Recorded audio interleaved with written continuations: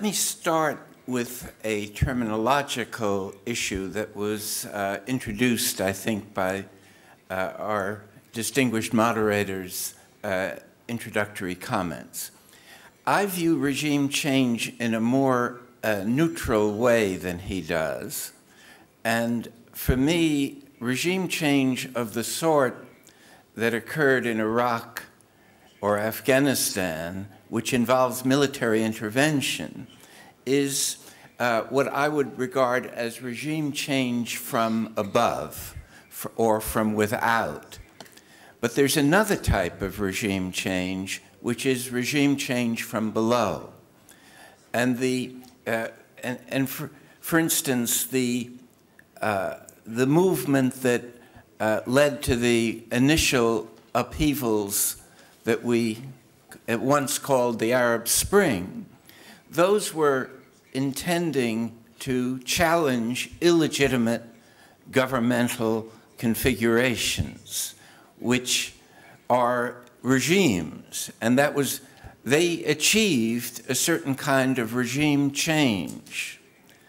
And that was a benevolent political development as it appeared at that time. So regime change from below can be a very positive development, and it's part of what the logic of self-determination implies as the fundamental human right of peoples. Whereas regime change from above and without is essentially a continuation of the colonial era under a new nomenclature. And it can be called, for moralistic purposes, humanitarian intervention or counter-proliferation. A lot of the justifications for that kind of unpalatable regime change.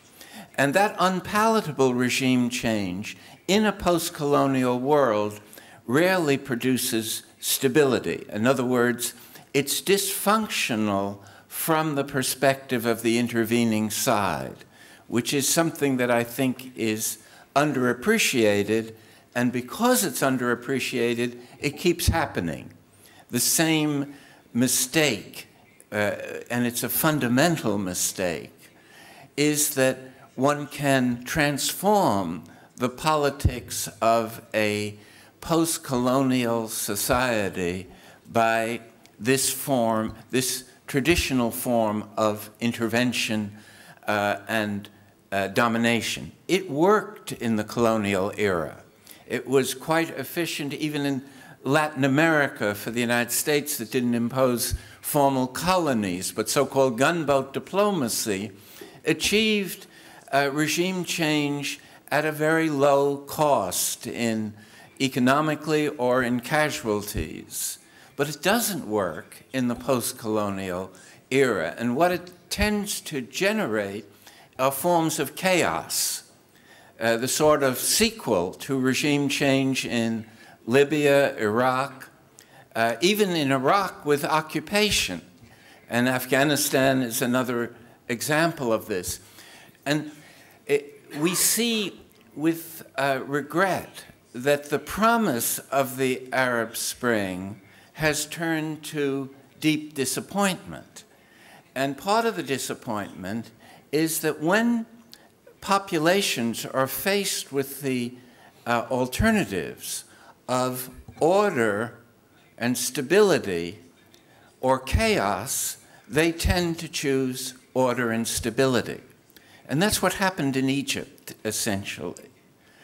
And there's a saying that's very, I think, captures this fundamental idea in the Arab world, which is people prefer 100 years of tyranny to a single year of chaos. See, and that expresses, I think, a very important dimension of what are the true consequences and costs of military intervention in the 21st century. And there are a lot of unappreciated lessons that arise there. And one of the fundamental issues here is this tension in world order between two prevailing logics.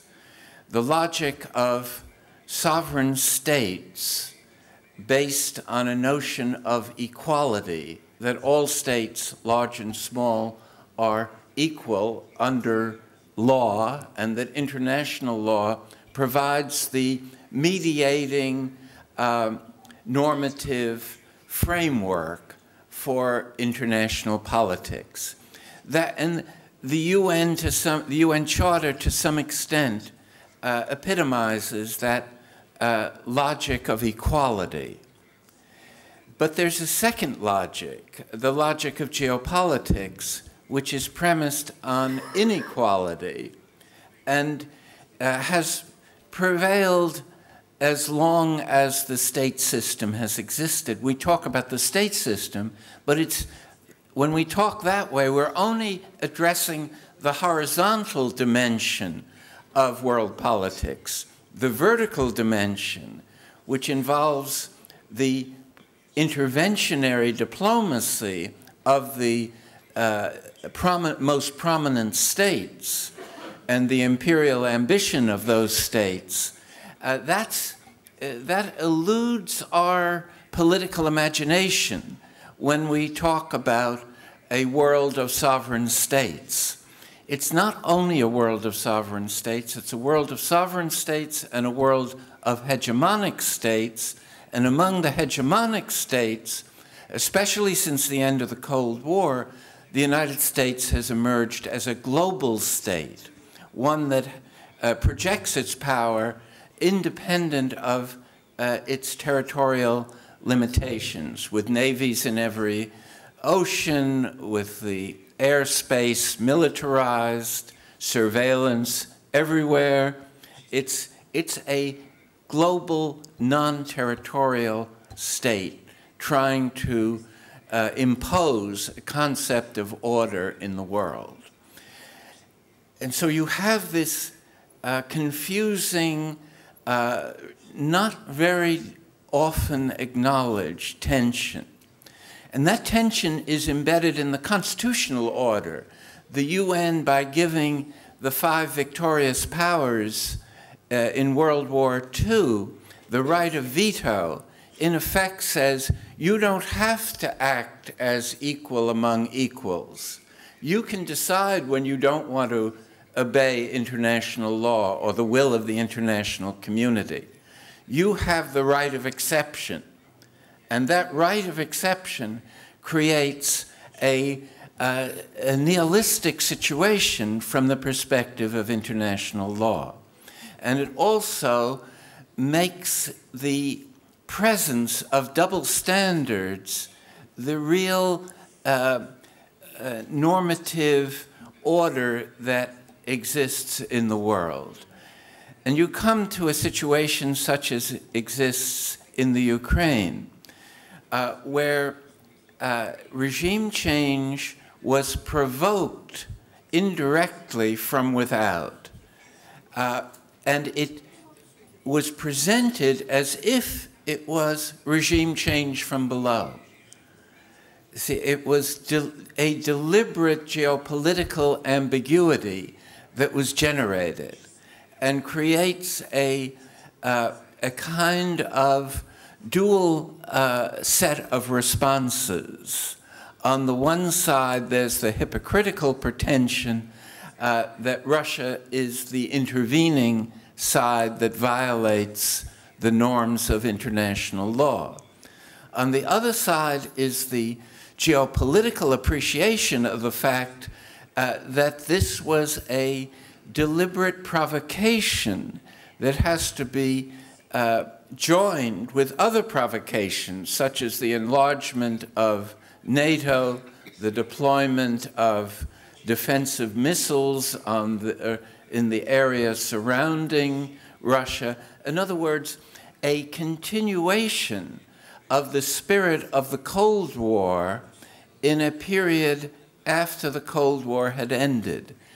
And there's another issue here that I won't try to go into, but just mention, and it represents the persistence of militarism within the American governmental structure, which needs an enemy that is not just terrorism. It needs a major state enemy in order to justify its continuing high military budget, which includes now a new appropriation of almost $1 trillion for modernizing nuclear weapons. So that's, in my view, quite fundamental. In this broader historical setting, where you have these two logics, the logic of self-determination, which brought colonialism to an end, is a transformative politics of the 20th century, and the geopolitical logic that is seeking to preserve for the West many of the material benefits of colonialism in the post-colonial world. And the Middle East is the crucible for this lethal interaction of these two logics. And there are obvious explanations of this, which again I can't really elaborate on. Oil, the security of Israel, the avoidance of the proliferation of nuclear weapons to Islamic states, and the containment of political Islam. Those four elements explain why this regime change from above was such a strong motivation. And if you look at the present problems, many of them emanate from the 2003 Iraqi intervention. But as the theme of this whole forum about 100 years after 1914 suggests, the real tinder for the fires that have afflicted this region were created by the way in which World War I was resolved. The Sykes-Picot Agreement creating artificial states, defeating the Wilsonian image of self-determination as the proper sequel to the Ottoman Empire. That dynamic of European colonial ambition prevailing over this kind of partial Wilsonian vision of a more just world order. It was only a partial vision because Wilson was only uncomfortable with Ottoman empire. He wasn't uncomfortable with the idea of English and French empire, with European colonialism, whereas Lenin was uncomfortable with both kinds of empires. And there was a difference between Lenin's vision of self-determination and Wilson's vision of self-determination. But you had, in addition to that colonial legacy, you had the Balfour Declaration, which created, in the British Foreign Office, the Israel-Palestine conflict, which continues to be a deadly virus, not only for the peoples of Palestine, the indigenous population, but for the entire region. I'm probably nearing my, let me end by saying we have this logic of self-determination and a logic of geopolitics. But we now, in the 21st century, are confronted by issues that neither of these logics can address. And that can be suggested by the problems of how do we get rid of nuclear weapons and how do we address climate change. You cannot deal with either of these issues without a cosmopolitan logic that includes the human species a species logic, not a geopolitical logic, not a nationalist logic.